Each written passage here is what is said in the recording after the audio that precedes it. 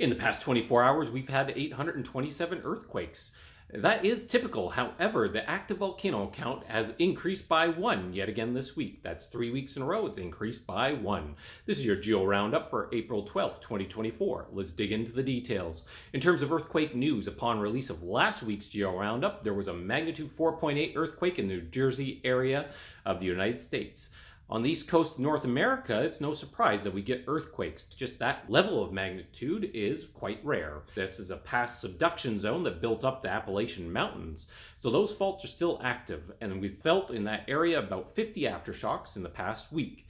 This is less active than the west coast of North America, but there's still earthquake activity happening there on a regular basis.